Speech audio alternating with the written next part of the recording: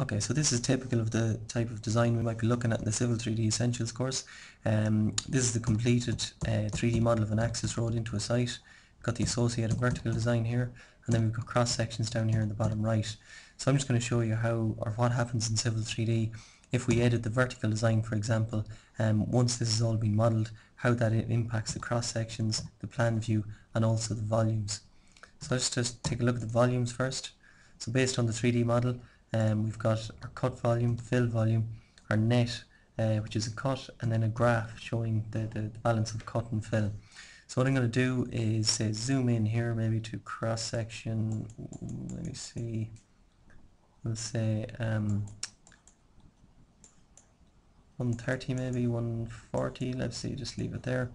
Do the same in plan here, zoom into around, change around 140, okay, and then on my vertical design here, I'm just going to zoom in to roughly change 140 and just grab the vertical alignment and just bring it down.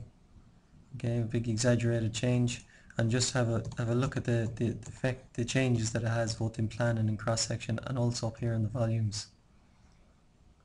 Let's just give it a second to think. So you can see there, it's updated the plan view, it's updated the cross sections, and also we're getting far more cut here.